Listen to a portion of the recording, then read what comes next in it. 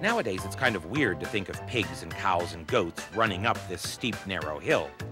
But they had to in order to get up and over this unusual little plateau called Troy Hill. That small bridge carries Lowry Street over Rialto. Right here. Mary Wohleber is the neighborhood historian up here. A lot of times I just come here and stand. Do you know this is one of the steepest hills in Pittsburgh? And it's a hill that's had more than one name. Ravine Street is it, though, but now they call it Rialto Street, and then they called it something else in between, but anybody that knows anything just says Ravine Street. Well, Ravine or Rialto, it's still a popular challenge for walkers and joggers.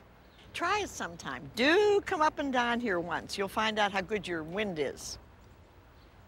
Mary said she'd give us a tour of her hilltop. We're very narrow. We're only about 600 yards wide, and we're a little bit more than a mile long.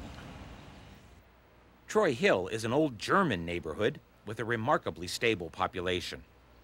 Almost all these people along here are old Troy Hillers. This house is for sale here. I was very surprised to see that. This young person has just moved in here, and she's so pleased to be living on Troy Hill in this tiny little house all by herself. And she thinks she's just moved to heaven. Maybe she has. There's that sense of being up above the world here. And Mary might even convince you there's something celestial rather than infernal about the old firehouse. This has been here since the 1880s. And this is not the original building. A new facade was put on here in a new building in 1901, as you see. The men congregate here, and if you want to know anything, you go to the firehouse. And I think that most towns have lost that, and the city firehouses too. This still has the aura of community and neighborliness when all the firemen that were here were people that lived around here. Well, Mary's lived her whole life up here, born and raised on Troy Hill.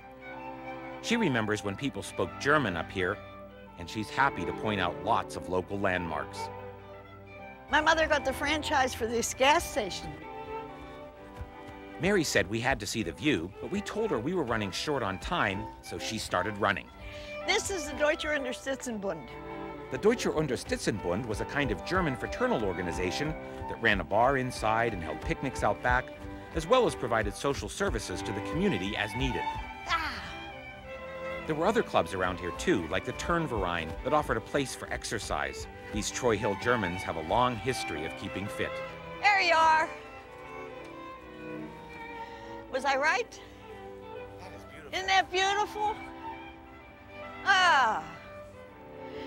Now do you know why I want to live here? Isn't that beautiful? Now that's a view you're not going to get anywhere else. God, I love it.